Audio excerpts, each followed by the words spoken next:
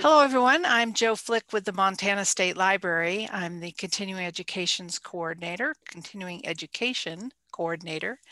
and I'm here with a couple of folks from the Rural Institute at the University of Montana who are going to talk about some of the resources that they have for families that I thought libraries should really know about, so that you can make referrals to their programs. These are all really valuable resources, especially for families that have young children who might be experiencing some developmental delays, for instance, or might have a family member that is dealing with a health problem that requires them to get some assistive technology. The Rural Institute helps with all those things, but I'm not going to say any more. I'm just going to pass things off to Shauna Hansen and Jen Banna. Okay. Thanks, Jo, and thank you to all the librarians and others who are with us today to learn about our programs. I'm the center coordinator for the Family to Family Health Information Center, and as Jo said, that's located at the Rural Institute. I'm going to start out by introducing Shauna and I. Shauna is going to take the slides at the end, and I'm going to do the beginning. So how did we get involved in this work, and who are we? Well, as I said, I'm Jen Banna, and the little girl there off to the side is my daughter, Hallie. She's now a young adult, and she has a rare neurodevelopmental disability called Pitt-Hopkins syndrome. And so Family to Family Health Information Centers are led by parents of children who have healthcare needs. That handsome guy giving us the smolder on the other side there is Gus Hansen, and he's Shauna's son. He's 22-year-old superstar nonverbal kiddo with severe autism. When I looked at that picture this morning, I said to her, he's got that, that pose going in that one. So we both live in Missoula, and our passion for working with families and for people with disabilities came both from our experiences within our own families and also for the experiences that we have shared working with families outside of our own. Next slide, please. So a little bit about the Rural Institute for Inclusive Communities. The Rural Institute is a university center for excellence in developmental disabilities, and there's one or more than one in every state. Our center hosts over 50 programs that serve Montanans with disabilities and the providers and the programs who work with them. The Rural Institute is committed to creating better lives for rural people with disabilities and their families with innovative services, trainings, and research. Just to give you a sense of disability, excuse me, in Montana, 26.5% of adults in Montana have some type of disability, and 1 in 5 families have at least one child with a special healthcare need, which is about 23% of families. Next slide, please. Our center opened on June 1st. We're grant funded by a federal program. Most of the programs within the Rural Institute are funded through grants from a variety of private, foundational, federal, state grants. We began, as I said, in June of 2019, and we help families navigate healthcare and find strength in community. And we partner with stakeholders to help the stakeholders better meet the needs of families. Family to Family Health Information Centers are located in every state. So if you travel to another state or you start working in another state, you can be assured that there is a center there and that they are also family led by a family member of a child or a person with a special healthcare need. Next slide, please. So we serve all Montanans in our particular grant. We serve all Montanan families with children or youth aged birth to 26. But I should say that we don't ever turn anyone away. And I don't think that anybody at the Rural Institute would. Our goal is to provide resources and services. And so if we're not the right program to provide those resources and services, we are not just going to hang up and hope you find another number to call. We're going to find out who can help you. So we can be contacted by families or providers or librarians. And our contact information is on this slide, and we'll be sending these slides out later so that everybody can have access to them. I'm not sure where you'll keep those, Jo, for those that are watching it on a recording, but. Well, I will just jump in here and tell you that if you go to the our Aspen e-calendar and click on today's events, you'll see the link to the slides with as an event resource. So it'll be posted right there. Okay, thank you, Jo. All right, next slide, please. So when we talk about children and youth with special health care needs, that's a federal and a state definition. So what does that mean? So for us, it means children and youth who have or are at increased risk for chronic physical, developmental, behavioral, or emotional conditions, and who also require health and related services beyond that required by children generally. Sometimes to simplify that, I say that we serve children who see more than a pediatrician on a regular basis. That can be children who have mental health conditions, who are in foster care, children with asthma, children who have been in an accident. And as I mentioned before, there isn't anybody that we won't try to find some type of resource for. Next slide, please. So here's what we're asked to do by the federal government for our particular grant. We're to inform families about resources that are specific to their needs. We're to help families find each other and network together. Families find a lot of strength in supporting each other and being able to share their experiences from their own lives, their lived experiences. And that's why it's so important that our centers are staffed by family members of children with disabilities and special health care needs. We also alert families to opportunities to participate in political processes. And then we take the needs that we hear from families and we give them back to the programs that serve those families. Next slide, please. So here's some of the projects, our projects are based on what we've seen. And so what we're seeing is that families don't feel heard in the processes. The services feel all separated out. And that's one of the ways where I can see like a librarian can help say, well, there's this and there's this and there's this, and kind of bring them into the same place. The services are confusing, and sometimes the people offering the services are even a little confused, and the explanations of services often don't make it clear where families need to go. Then there's also a chronic lack of financial assistance and support for navigating the services once you find them. Next slide, please. So some projects that we have done, one is we were approached by a pediatric dentist in Missoula who wanted more information on working with children with autism in the dentist's office. And so in response to that, we created a presentation called Understanding the Sensory Needs of Pediatric Dental Patients on the Spectrum. And we shared with the dentist offices some ideas for working with kids who were nonverbal and for working with kids with sensory issues, and also for working with their families. And we brought in an occupational therapist to help us. So when we hear about something, we have a lot of latitude in our grant to respond and figure out what will be most helpful to stakeholders and families. Next slide, please. We also did a genetics pop-up, and when I was thinking about this morning, it occurred to me if we were not in a COVID situation right now, this would be a really fun thing to do at the library. A genetics pop-up is like another kind of pop-up where we come in, gather a group of people, and we talk about genetics and the basics of genetics, how to find genetic services in Montana, what to do if you think your child might have a genetic or might need to be seen by a geneticist. And so we provide the basic information and the forms for Montana. So this is something I'm hoping that we can get together with some libraries and do once we can travel around again. Next slide, please. We also do training for families to help them be better prepared to serve on groups. And this is any kind of group. So it could be serving on the board at a library. It could be serving on their child's medical team. So we did this via Zoom last spring, and we hope to offer it again. We do this in conjunction with the Montana Parent Training and Information Center. So we try to bring in as many centers who serve parents as possible and help prepare them to work together in a group. Because some parents want to be able to share how things work for them, but they're not really sure they feel nervous about doing it in a group. So go ahead, Shauna, next slide, please. So another project that we have that might be of interest to libraries is called Montana Voices Amplified. So this is an essay series or a video series that shares perspectives of people with disabilities and their families in a beautifully designed electronic and paper publication with the intention of sharing as broadly as possible. Shauna, will you share the tagline for Montana Voices Amplified? I don't know our tagline. So on the spot, to agitate. Oh gosh, yeah. We'd hardly ever use that, but it's agitate, advocate. I'm not going to remember.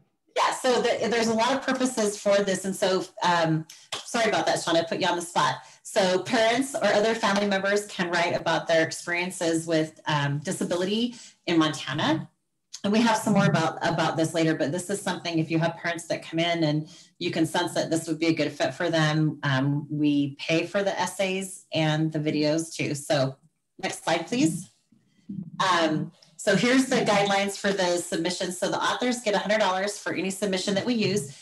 And we also help them do the editing and the things with their ideas. Shauna helps with that. But we're happy to send out electronic copies or paper copies of any of the voices that we've done that are of particular interest to your community. And the link is on that slide. Our most recent one is called A Parent's Perspective. Take it from your new bestie. You can't do everything. And these are 4 little girls who live in, I think, in Great Falls. And their mom just wrote her first story for us. So that's another way we can send the paper copies to you, but we can also, you can find that link if you have people that come in who might be interested. Next slide, please. I would just add, Jen, that one of our earlier ones was on how to help your child with a disability learn how to tolerate mask wearing. So that would be a great example for maybe some paper copies you might want to have on display in your library to give away. The other one that I would see a value to have in libraries would be our one on collaborating with teams. So how to work with your school team or your care team without alienating team members. That's really tricky for families of children with diagnoses and disabilities. It can get acrimonious very quickly. So just 2 examples, and you can write us and we'll pop them in the mail to you. And I did find the tagline. It's agitate, advocate, help each other navigate. So yeah, we'll work on. So this is another workshop that we have coming up that could be, we're doing through Zoom, but could be done in person. So it could be shared at libraries. This is a siblings of children with special health care needs often have quite a different growing up than kids who are grown up in a family without someone with a special health care needs. So we're doing a 3-session workshop that's a presentation on the needs of the typically developing siblings of a child with a diagnosis. And then there's an interactive online sib shop, which we're doing via Zoom, but could be done in person. And then the 3rd session is a panel of siblings willing to share their perspectives.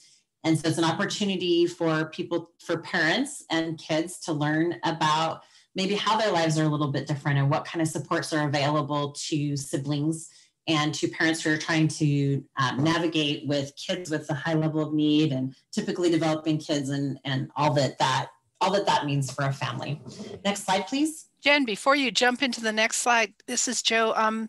Do you guys have a social media presence at all? Our libraries could maybe cross promote what you're doing, what you might be. Yeah. I'm going to let Shauna answer that. She's our outreach coordinator. That's a great question, Joan. And I'm not sure we included all of that in here. Go ahead, Shauna. Yeah, thank you for asking. So we are on Facebook, the Montana Family to Family. And I would be delighted if our posts were shared. And also, if there is a point person for the Montana libraries, I would be happy to share links or posts or graphics whenever we're having events. And if you shared that information with your network, people could choose what to promote and what not to. That would be great. Shauna, you can send those to me, and we do have a listserv among Montana libraries, and I'll repost things to the listserv to keep everybody informed. Fantastic. Thank you so much. And I will let them know to find you on Facebook and like your posts so that they can help cross promote. This is great programming information for our libraries. Oh, thanks, Joe. Thanks, Joe. We're really proud of the sibling workshop. Shauna and I both have other children who have grown up in our homes as siblings, and we just really see them as a population that kind of, sometimes they can end up getting pushed aside because of the demands of a child with a medically fragile condition or a child that has a lot of therapies. And so we think it's important to recognize them as part of the family, and making the whole family healthier is going to make, everything better for everyone in the family. So yeah, feel free to stop me anytime, Joe, with questions. And if something comes in the chat, I'm kind of watching it, but if something else comes up, go ahead and let me know. Next slide, please. So these are some of the people that we've partnered with. Yearland, which is a regional leadership in neurodevelopmental disabilities program. the Montana Developmental Disabilities Program, which is at the state, the Montana Empowerment Center, Family Voices, which is a federally funded program that helps us do our programming. We participate with the Montana Disability and Health Committee. Also, the Mountain States Regional Genetics Network, they do the pop-ups. We also do work with the Montana Autism Center, which is part of the Rural Institute, and I'll introduce that to you in a minute. The Montana State University Nursing Program provides nursing students for our program. We also work with the CDC Act Early, which I'll be excited to tell you a little more about in a minute too. The Best Beginnings Council, the Rural Dynamics, which is a program out of Great Falls, and Children's Special Health Services. I think that's all. Oh, and MonTECH. And Shauna is going to share about MonTECH. That is the equipment loan program that Joe mentioned at the beginning. Next slide, please. So the Montana Autism Center is a program that is housed at the Rural Institute. It's for Montana, for families that have a loved one with autism. There's information, trainings, a service directory, and support. They don't provide evaluations. However, Shauna and I and our staff reply to the emails that we receive from parents who are looking for some trained assistance with their child with autism. We also have been getting a lot of emails recently from adults who are wondering if they have autism or if they're somewhere on the spectrum, who are looking for a referral. We have some links that we're able to send out to get them started. And usually we can find someone, you know, depending on their community, we have a list of people we know are helping with those type of diagnoses. We also get emails to the center a lot with people who are going to move to Montana or are new to Montana and are trying to find autism resources. And as you probably many of you know, Montana is pretty lean for resources. It's pretty difficult for families to find a resource. And when they do, there's often a big wait list. So one of the other things I want to mention about most of the programs at the Rural Institute and also the programs that we refer to is that we're trying to connect people with each other. So if you have to wait, at least you're waiting with somebody who understands what it's like to wait. Or you're looking for a program knowing that there's somebody else that's been looking for programs too, and it was just as hard for them. It's not just that you're doing it badly, it's actually that it's really hard. And when you find someone who understands that difficulty and has walked that path, a big load is lifted for people. And you've probably seen that even in your work when you say to somebody, well, I know somewhere you can go that you can get help with that. And people are like probably visibly, oh, my load feels a little bit lighter. Next slide, please. So the CDC Developmental Milestones Learn the Science Act Early is one of my favorite programs. So the ambassadors, so this program is not a Rural Institute program, but if you hadn't heard of this program, I wanted to share it with you because we use it a lot. This is an app that explains developmental milestones, and it has videos of what typical development looks like, and it has talking points for going to the doctor if your child's not meeting a milestone, and it has tips. It's intended to help parents catch autism and other types of disabilities early on, but it's also a pretty fun app to use. The little baby in the previous slide was my grandson, and we have used this app to figure out what kind, oh, this one here, that's my little grandbaby. He's not so little anymore, but we've used the app to figure out, okay, in 6 months when they're gonna go on an airplane, what kind of things is he gonna be interested in? And then we're also able to see that for a while he was physically really ahead of other kids, but he was talking was a little bit delayed, and then he started to catch up. And so it's really nicely done, and it's very fun, and it's easy. People could download it right there in the library. If you haven't already heard of this, I just wanted to make sure and share it. We love sharing it with people. So next slide, please. So another project, this is at the Rural Institute, is the Montana Deaf Blind Project. So when people hear that, and I thought this at first too, so the Deaf Blind Project works with any children who have some component of hearing loss and some component of vision loss at the same time. And so these are not children who are completely deaf and completely blind, which is only about 6% of kids who have deafness and blindness. These are for kids who are struggling with both sight and hearing at the same time. So it may be someone who's got, you might not always be able to identify who these people are. So this program works with early identification and referral, assessment, instruction, technical assistance. They can also help with professional development, and they also help teachers and parents, and they serve kids birth through 21. Again, I would say we don't turn people away. Those are the grants give us some hard ages to cut off, but nobody says, you're too old to be calling here. Don't call here anymore. We help you out. So next slide, please. So we also have a program at the Rural Institute for guardianship and other options for people with disabilities. This project is called a transition and employment project. So there's a lot of transitions that children with disabilities make. They transition away from school into being in the workforce, or they transition from like pediatric medicine to adult medicine.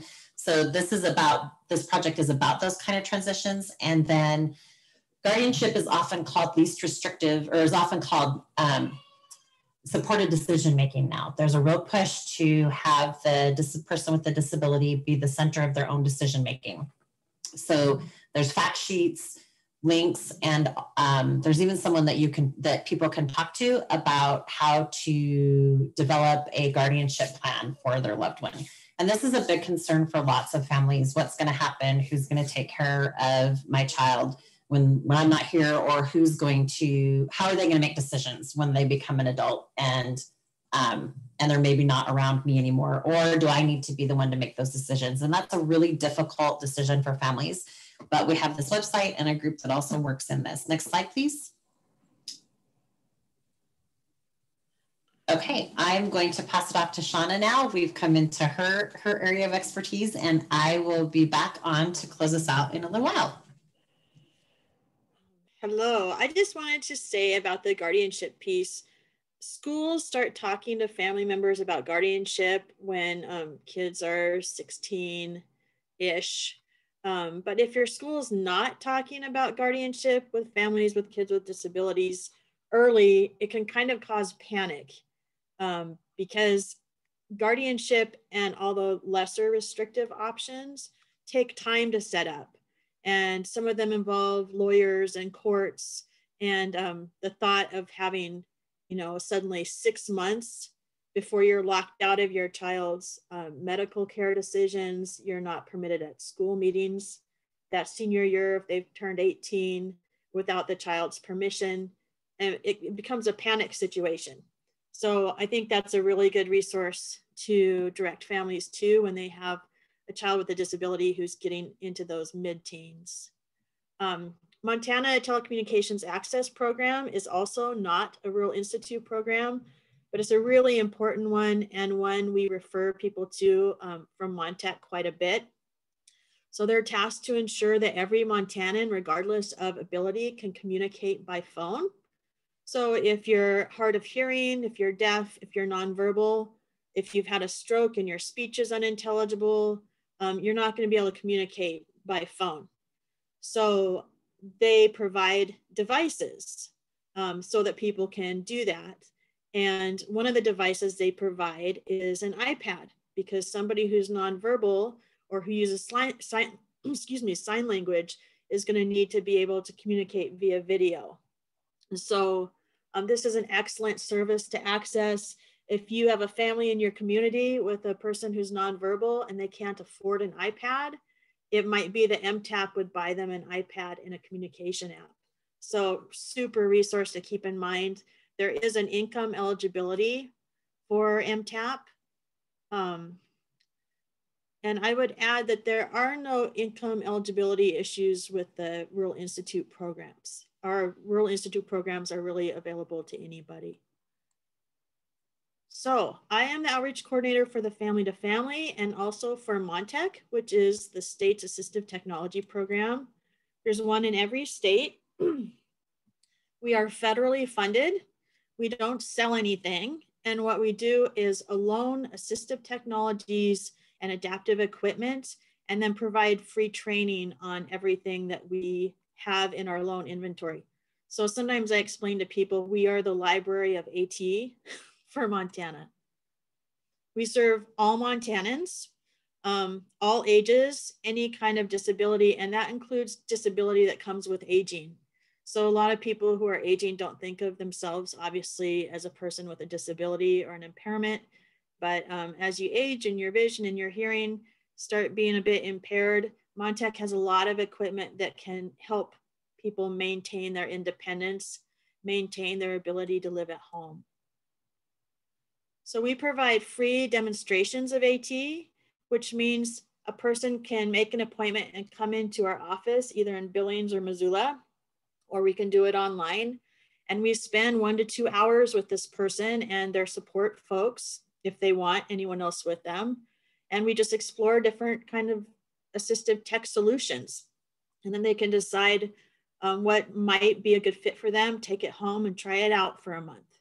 We also do evaluations. So these evaluations are a paid service, and basically a person ends up with a report that they can use to help procure funding from insurance or to get a Medicaid waiver to pay for something, that kind of thing. And then we do team trainings on requested topics.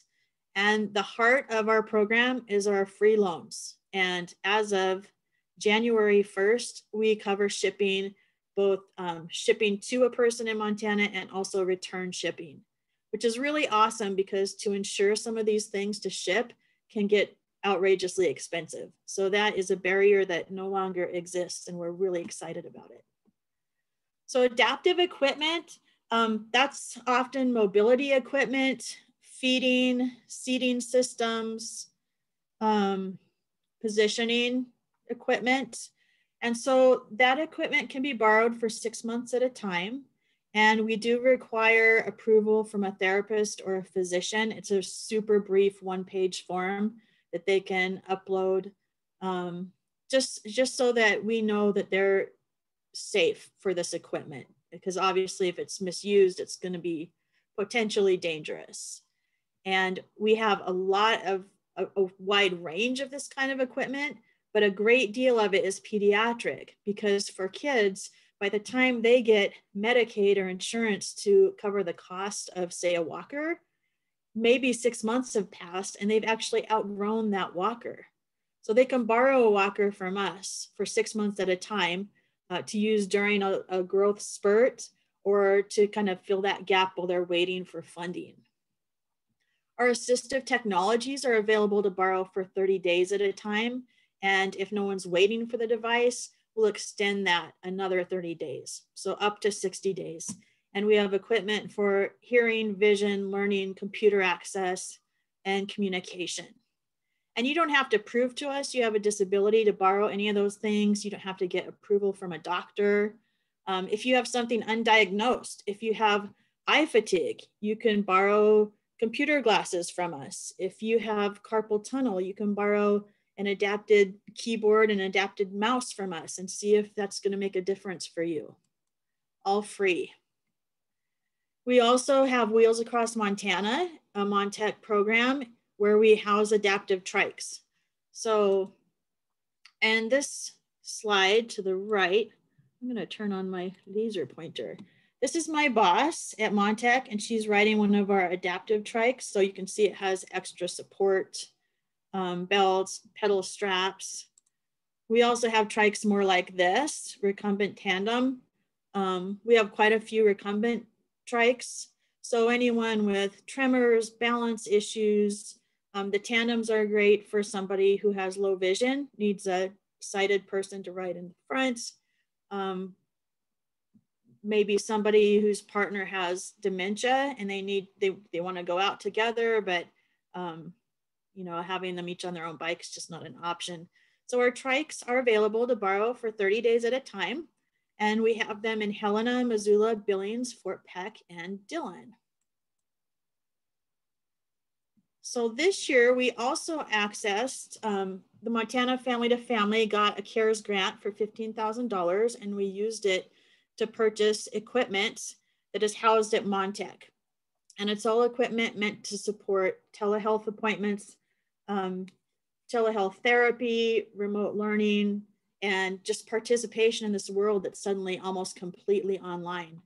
So I know libraries, Montana libraries are loaning out hotspots.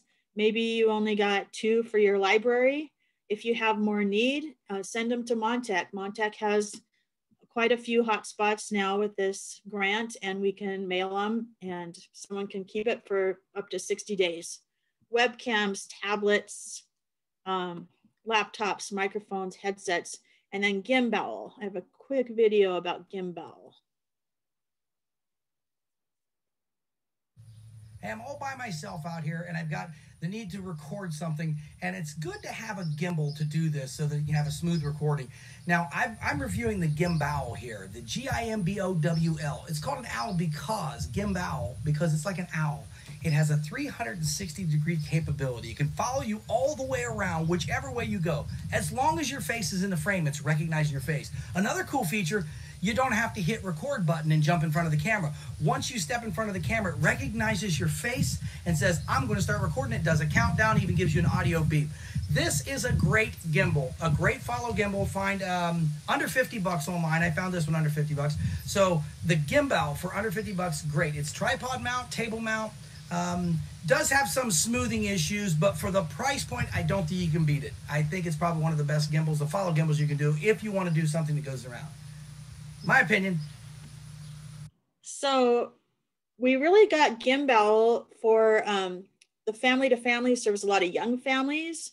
And so if families are trying to participate in speech or physical therapy from their living rooms, they've got their hands full trying to keep their kid in frame, follow the therapist's instructions. It can get ridiculous real fast. So this is something that could hold their phone and keep them in frame, even if they've had to get up and chase their 4-year-old across the room. So also my boss is an OT who teaches infant massage. And so this frees up her hands so that she can demonstrate on a baby doll how to massage your infant. And, you know, it's all hands-free, keeps her in frame. So these are all available to borrow from MonTECH, thanks to the F2F grant. MonTECH carries AT for memory support and for activities of daily living. So on the left, this is a food prep board for somebody who's lost use of one arm. Kind of holds the food into place. You can lock it into place so you can cut it. We have a number of kitchen tools for people who are doing one-handed cooking. This is the icon for Google Keep. We really like to teach people about Google Keep because there are location-based reminders. So a person can make a list of questions for their doctor, and then that note will come up when they get to the doctor's office.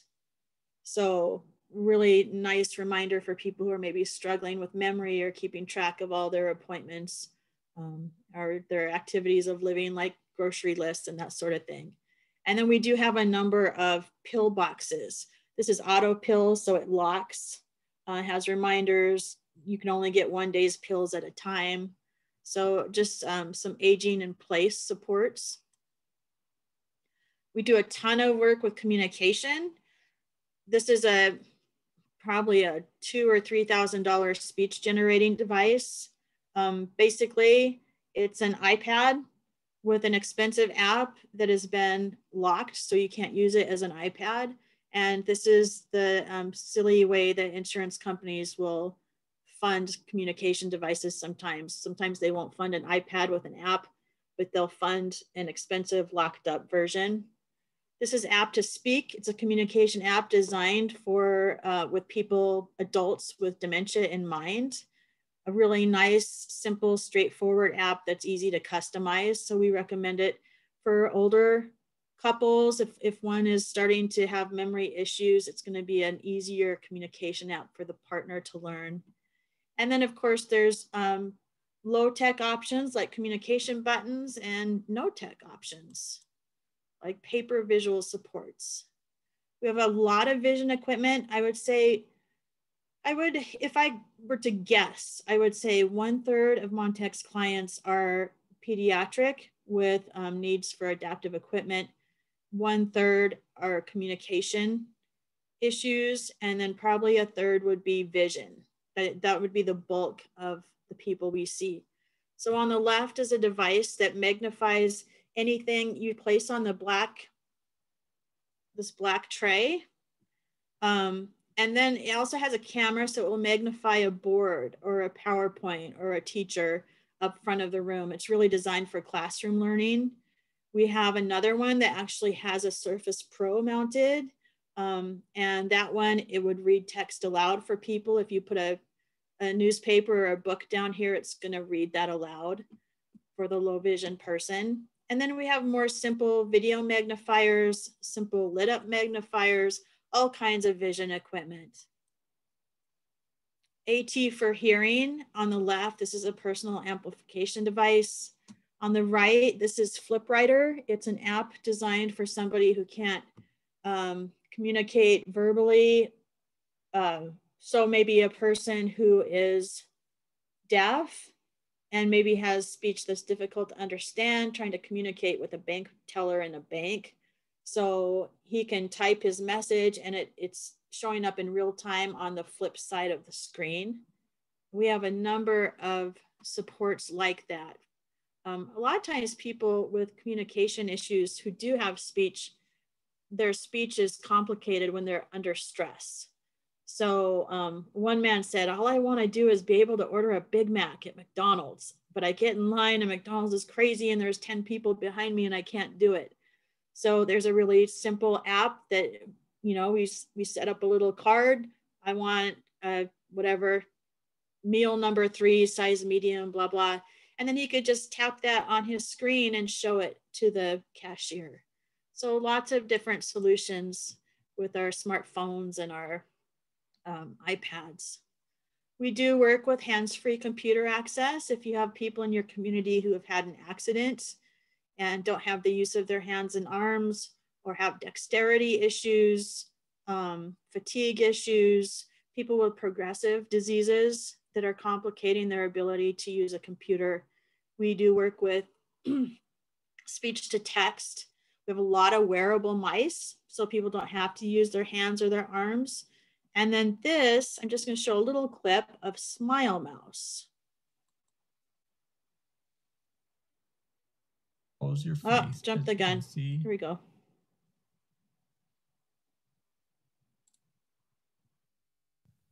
Hello, my name is Todd. I'm disabled from the shoulders down due to multiple sclerosis. I'm making this video to introduce people to Smile Mouse. Smile Mouse is a hands-free, voice-free, Windows-based mouse that uses only a standard webcam. The Smile Mouse software follows your face, as you can see from the green lines on my eyebrows and mouth.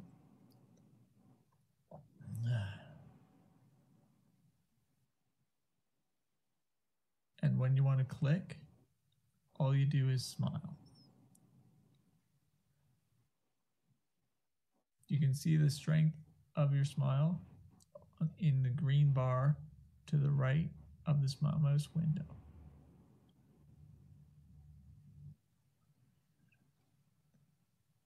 If you want to click and drag, all you do is smile a little bit longer and move your head. The drag will end when you stop moving your head.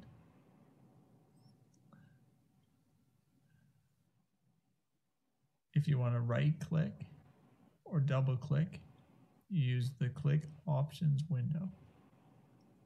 For example, when you want to right click, you highlight the right click and you'll get a right click. When you want to double click, highlight the double click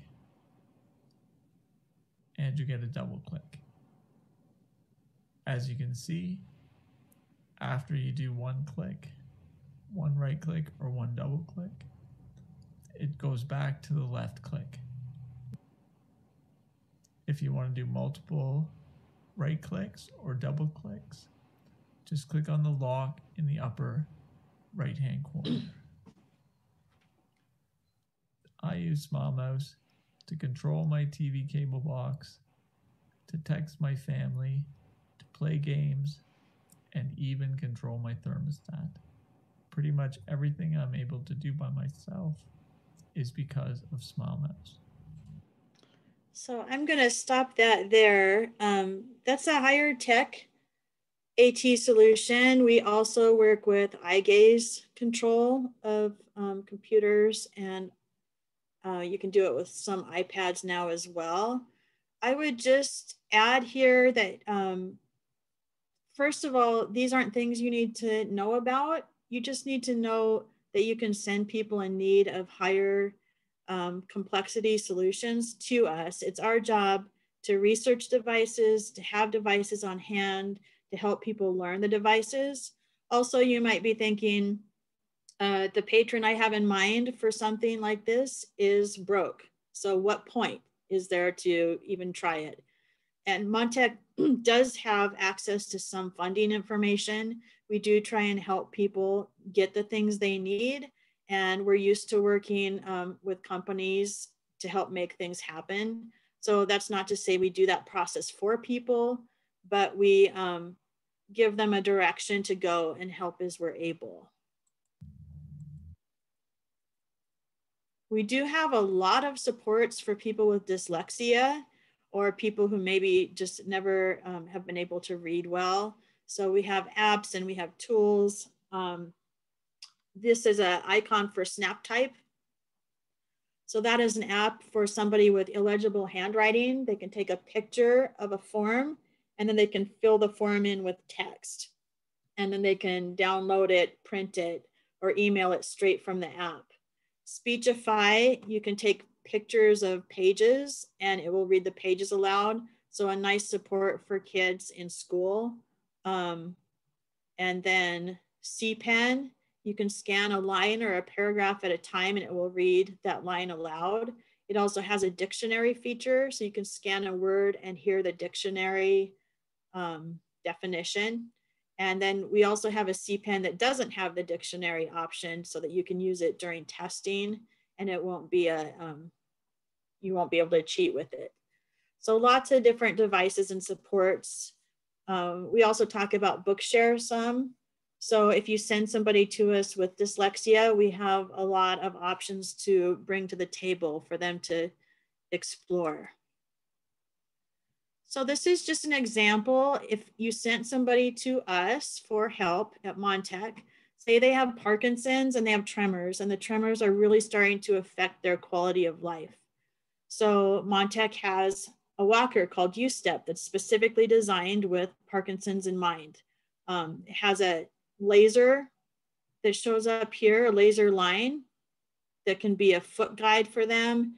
It has a button up here you can turn on that clicks. So if they get frozen, it's kind of an audio cue for them to take a step. And also it doesn't roll unless you're squeezing the brakes.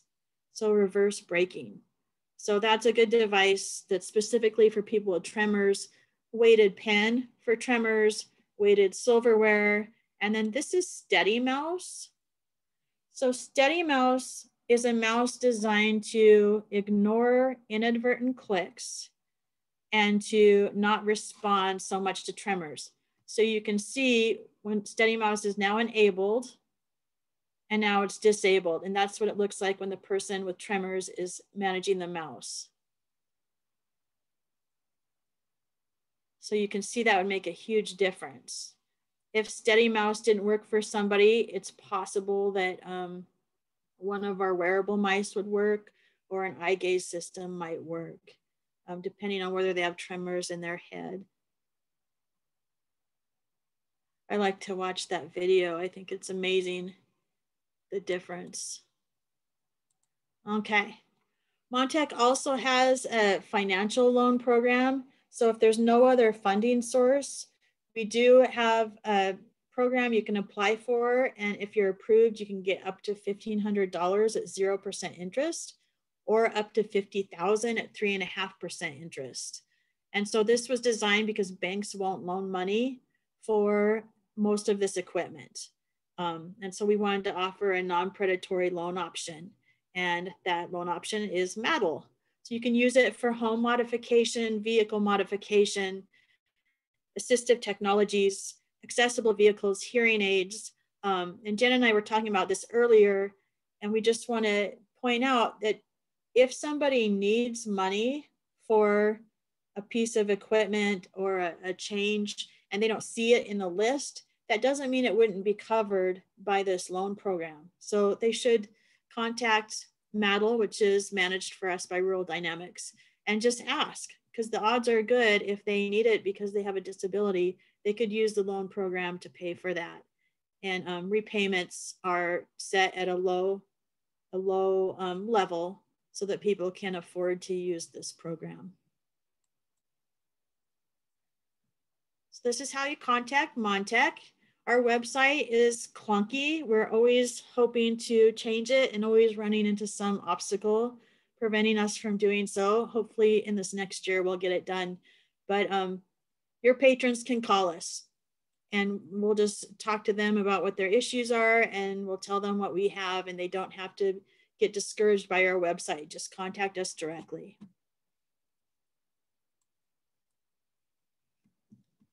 Okay, are there any questions about MonTECH? That the demonstration of the mouse, Yes. that's amazing. And it's really good to know that you guys keep up on all that technology so that we don't have to. You know, at the state library, we provide a reading program for people who have physical disabilities that prevent them from reading standard text. So it might be a physical disability, but most often it's a sight disability.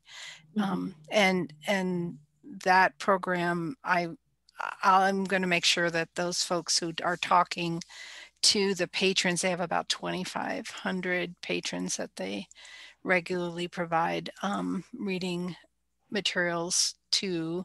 These are primarily books on tape, and I'll let them know about some of this because I think this would they could be referring some people to you. That is great. Thank you so much. Jen, I'll turn it back to you. Okay, thanks, Jonna. I always learn something when I watch the presentations from MonTECH. Like, who knew we had wearable mice in 2021, right? And I also want to add that libraries could check out equipment from MonTECH for their patrons to use to see if it works. Like when someone comes in and uses if you need a device at your front desk, so when someone comes in, they can use it to talk to you. And then that way you would know if that would be a good purchase for your library to make for people with disabilities who use your library. So you don't have to be a person with a disability to check out the technology. You can be a person who serves people with disabilities. So technology has been checked out to schools, childcare, churches could check out technology. So all kinds of places in your communities could check out this technology. It wouldn't just have to be an individual. Next slide. Is there another slide, Shauna? Next slide. Oh yeah. You can get a hold of us directly, or you can refer people to us and we'll provide an introduction. And we use the word soft handoff. And so we try really hard not to say to people, well, yeah, you should call the state health department and they'll fix that for you, or we try to say to people, you should call Joe at the library, or you should, we try really hard to make sure that we're getting families or stakeholders to the person who can actually help them instead of that pushing one, push two. And we really enjoy finding answers to questions that we don't know the answer to. So if we don't know the best place in a certain county or the best resource for someone with a certain type of question, we learn a lot about what families need and what's going on for them by being able to find the answers to those questions.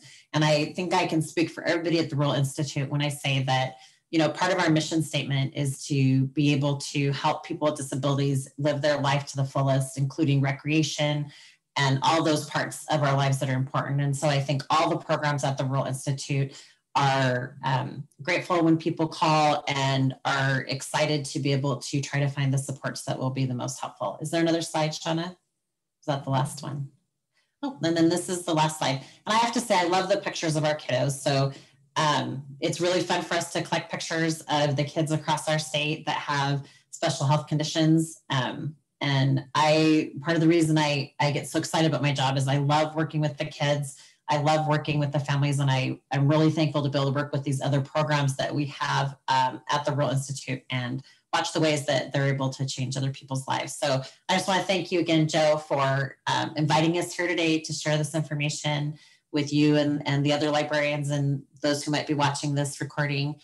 And we're just here to help if there's any way we can help connect people with resources. So thanks. Well, thanks to all of you. And I just checked to see we didn't have a ton of people pre-registered for today. And again, we should have thought it's a day after a holiday weekend, probably not the best day that we picked, but I know that we will get a lot of people who will be watching the recording. So if you are watching the recording, be sure to collect your credit for viewing this recording by logging into Aspen and claiming credit for today's event. You'll find it on February 16th, 2021. It'll be listed there. So just click on that to get your credit. I'm going to go ahead and stop our recording now. There's just a couple of comments in the chat box about the great work that you do and thanking you. And I just hope that we can maybe do this again face-to-face sometime at a library conference. It would be great for you to bring some of your assistive technology, some of those iPads and whatnot to kind of demonstrate too. I think that would be really helpful. And we are building out, we do have a courier system among libraries, so I can really see where we might be able to borrow equipment to demonstrate and to share some of the programming that you guys can do with communities across Montana. I think that would be terrific. So thank you, Jen, thank you, Shauna. Really great to have you here. Thank you so much. I feel like libraries are the core and heart of our rural communities, the library and the church. So thank you. You play a huge role, and we really feel privileged to be invited to present. I think that's really true. Libraries, churches, and schools, maybe you could add those in to some degree, are just sometimes the point of information for communities. So glad to have you. I'm going to go ahead and stop our recording.